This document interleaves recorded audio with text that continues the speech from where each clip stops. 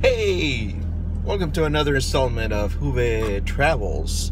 This time I'm traveling home from work. It's Saturday, the 5th of March, and I am heading home. I had a 12-hour day today, and that's part of what I do for a living. And I am Monday's gonna be 2 weeks from my last day at work before I go on vacation, so I'm really looking forward to that. And I'm gonna keep this video short since the YouTube channel for Juve Travels is new. I can't post long videos. I did a video for you guys earlier today, and I tried to upload it, and it got kicked back because it's a long video. So I'm gonna touch on a couple of things right quick. So the trip's coming up in a couple of weeks, so I gotta start, like today, I really gotta start working on packing and getting stuff ready.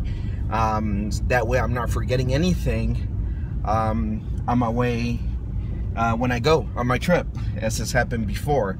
That it's like never fails, something you know that I'm supposed to take, I forget. So I got to make sure that all my my tablets that I'm going to be taking on the plane are fully charged, that everything that I want on them entertainment wise is loaded. I loaded them a while back, but I think there's a couple of more things I want to add to them, so I got to do that.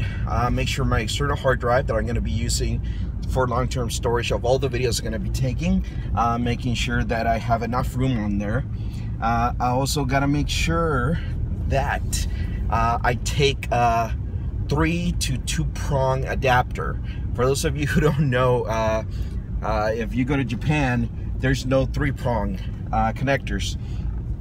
Over there, they don't do the grounding thing that we do here in the States. So all their electronic devices have 2 prong, just regular 2 prong. So if you take a laptop that has a 3 prong on there, unless you are willing to take that grounding 3rd prong off, buy a 3 to 2 prong adapter. If you forget it, you can always go to Akiba, buy it for about 100 yen, and one of the little stores there.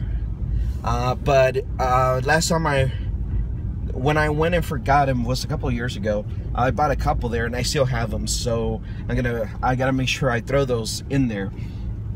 Also, let's see.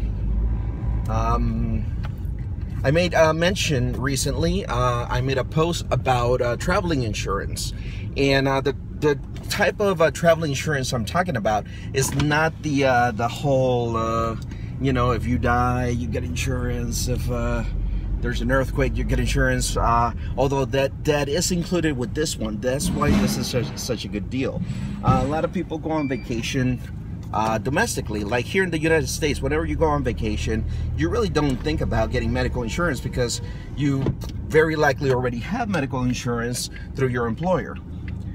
Or if you're a veteran like myself and registered, if you're a veteran, register at the VA so you get your medical benefits. By the way, take your DD-214. That's what I have.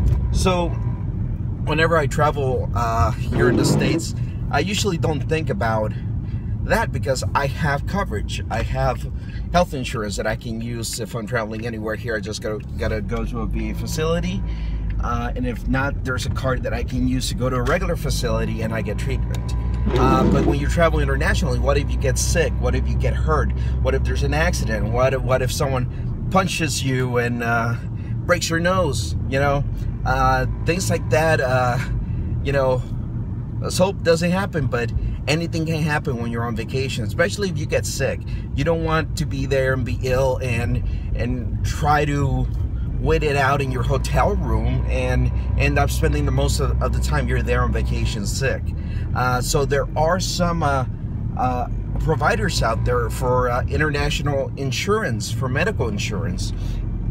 The nice thing is that to these medical insurances, you can add other things like traveling protection. If your flight gets canceled or if you miss your flight, it covers you and stuff like that.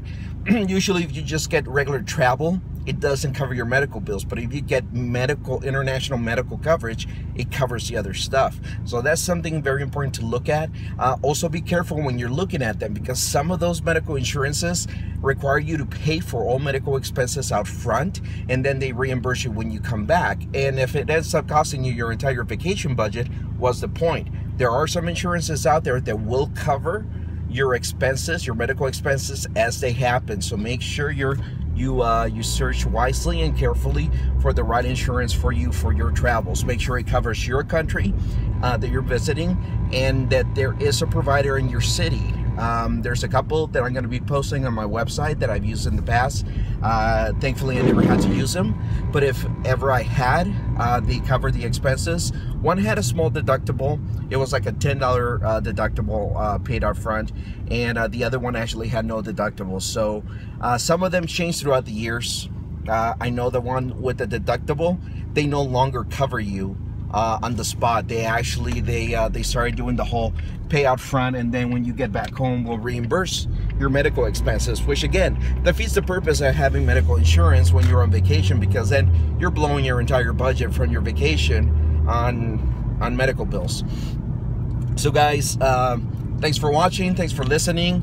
I hope that your travels are fun, safe, and come back for more videos and more posts here at check out the website, by the way. It's juvetravels.weebly.com. juvetravels.weebly.com. Like us on Facebook, just look for Juve Travels, and follow us on Twitter at Juve_Travels.